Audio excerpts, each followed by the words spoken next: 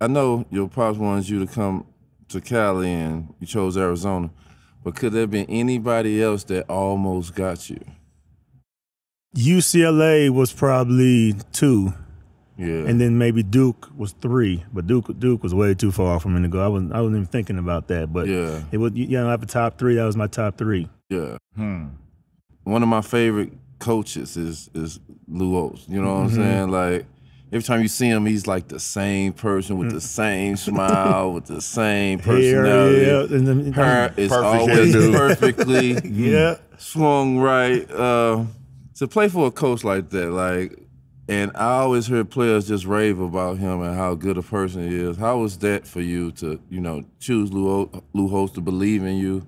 It was good because going in, they already established and stuff like that. And, he let it be known that I was going to be starter coming in just after practice and stuff. And just everything, I mean, not even the stuff on the court is what made him a good guy. Like off the court, he cared about you. You go in there, talk to him anytime you wanted, tell him anything, and he treated you like you were one of his kids. And that's what made it so easy to go there. And his wife Bobby, rest in peace, she even made it easier. I was a mama's boy back then, and she just made it easy. Yeah, made you comfortable. Yeah. To make them run, Arizona, to make the run for the championship. Come on, man. No disrespect, but nobody had Arizona. We were trying to. The funny thing is, winning that joint. We went. I think we went 500 in the Pac-10 back then. So we were like, damn. I hope we get in the tournament. Yeah, we end up getting a 4 seed, and we almost ended up losing the first 2 games to College Charleston and maybe South Alabama. And it was just tough, and Coach Olson comes out and tells me, like, Mike, I need you to be you. I was passive. I'm a freshman playing with juniors and sophomores. Right, yeah. I'm passive. And so he was like, I need you to be you. And that's when I kind of switched in my head, like, okay. Yeah. And then we played Providence, I think first, either Providence or maybe Kansas.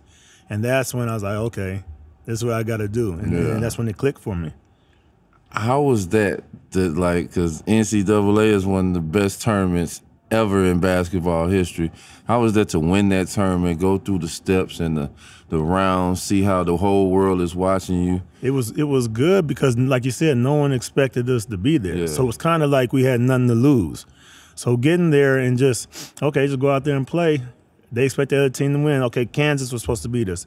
And then Providence was supposed to beat us. And then North Carolina was supposed to. And so we ended up going. So we really had nothing to lose. So we're just out there playing free. How was after the championship, the campus? And the campus was crazy. I mean, we had a parade like when we got back. So we got paraded all the way from the airport to the facility, and then we got to go into the football stadium, and all the fans were there. Wait! What was that from the airport to the facility? What was that action like? It was just everybody was just on the street. Pandemonium. But we were like sitting in convertible, like on top of convertibles, and there were just lines. I mean, we're probably going like 2 miles per hour and just shaking everybody's hand. They were lined up all the way to the facility. There's not really much out there besides the U of A sports. So. I remember how your freshman year and how you came back your sophomore year, it was more like, this my shit. Like, I'm one of them. I had a lot of confidence. Was crazy. I mean, it was just, and like I said, the work I put in made me feel like that. Like any shot that I took and I missed, I'm like, I shouldn't miss that. You know what I mean? Just by how much work I put in. So before I got to U of A, I wasn't really known as a shooter. I could score. I could score from anywhere. But then once I got to U of A, I worked out with Josh Pastner, and he helped me with my shot, and then I became known as, oh, he's a shooter. You know what I mean? So, I mean, it was ready to go. I mean, I got Pac-10 Player of the Year.